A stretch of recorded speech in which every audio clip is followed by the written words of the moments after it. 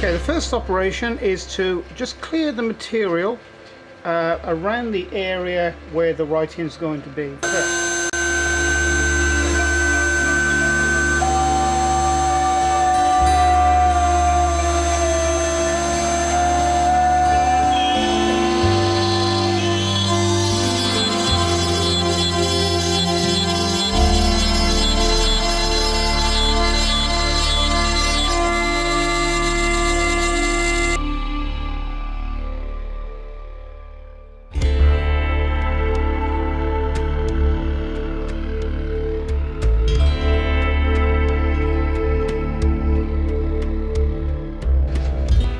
Right, now we're just about to start cutting the 3D relief of the peacock inside.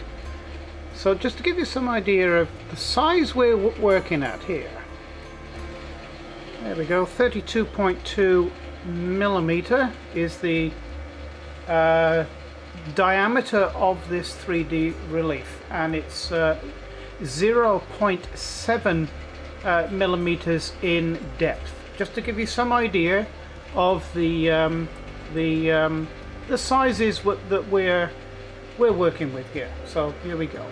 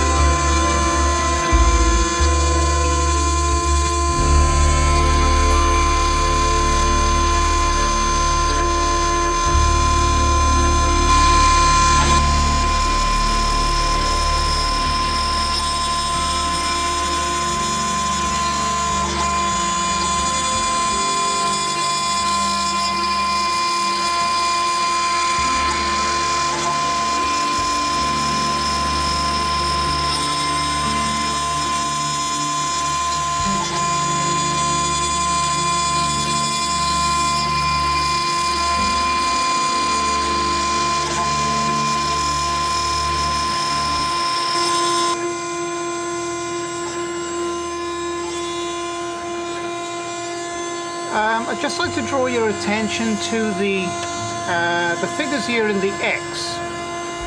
This is millimeters, so if you sort of approximately count every second, it's actually operating at 12.7 millimeters per second cutting speed, which is exactly half an inch in imperial measurement. So it's half an inch per second cutting speed.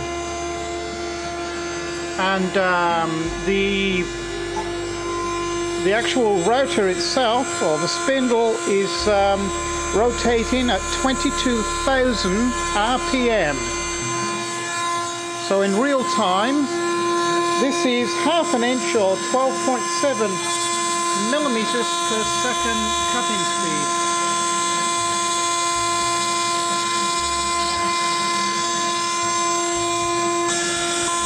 Okay, as you can tell, we're pretty well halfway through this 3D relief. Now, so far we've gone through 36,000 lines of code, and it's taken 56.5 minutes. There you go, we're halfway through. So now you can have some idea that a relief that size and that complex, in other words that fine, is going to take about 2 hours to cut. So might give you some idea there.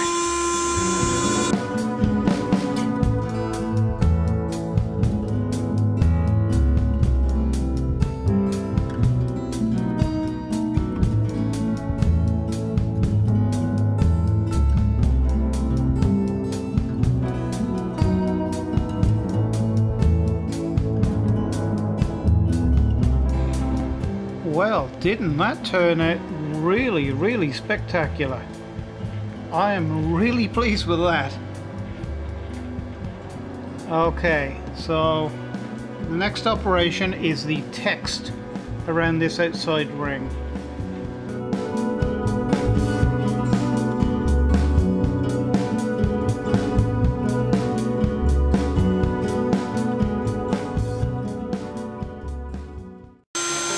Okay, the next operation is what I would call the jimping around the outside.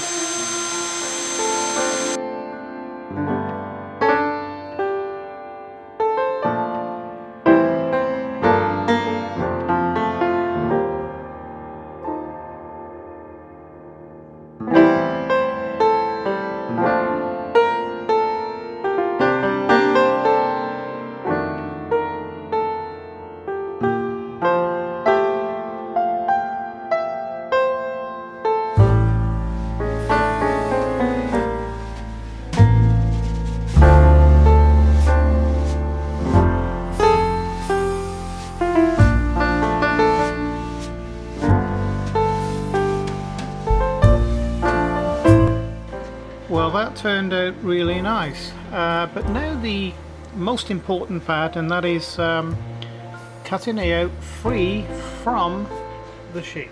So here we go.